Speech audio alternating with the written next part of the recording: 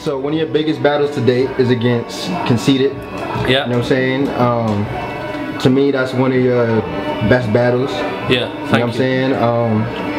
When that was set up, tell us how that battle got set up and kind of like how you prepared for it going into it, because you know it's a big opponent. So yeah. How serious do you take it? Like, what's your life like surrounding that battle?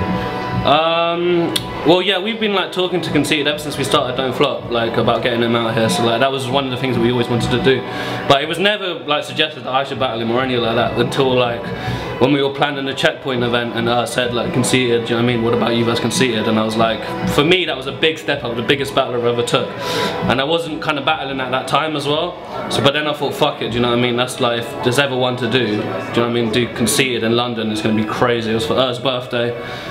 Yeah, in 2013, and yeah, that's definitely one of my biggest battles and probably the one I'm most proud of. Like, it was like great to perform in London again, because like a lot of my big battles have been in King of the Dot as well. Like, so it had been a long time since I battled in Don't Flop, and like there was a lot of new fans and bigger fans. It was like the biggest event we did, so it had the most people. So it was like my first time performing to the home crowd, and like seeing them go crazy over my lines and stuff, it was like overwhelming, because I didn't even know, like I wouldn't, like when I dropped my first bar or whatever, they started reacting already. I was like, I didn't think they were going to react there. Do you know what I mean? So you never know where they're going to react and stuff.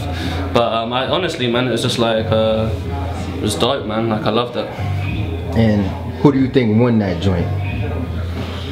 I might have took Conceited on that one, I don't know, I'm not gonna lie. But you know what, I think Conceited is one of my favourites. Like, he is so dope. Like, the battle he did before me was against Sue Surf, and I was watching that battle thinking like that was the last battle he did, and that's one of his best performances. It's like punchline every line, and that got me like fucking real shook to battle him. So that also made me step my shit up. But you know what I mean, like Conceited, he's one of the illest, so like, you know what I mean, I think I might have edged him, but I don't know, I can see why people will think he might have won as well, do you know what I mean? And do you think, I think being that it was right after the Surf battle, yeah, and Conceited kind of like got his whole buzz back, yeah, with that battle, yeah, I know a lot of people ended up watching y'all two battle, and I seen a lot of people that maybe weren't talking about you before over here, yeah, some of the URL guys and stuff started recognizing you, so you think like your fan base grew a little bit?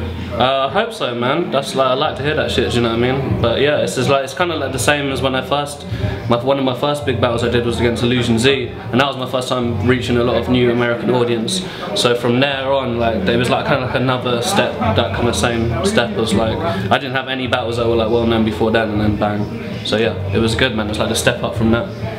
Alright.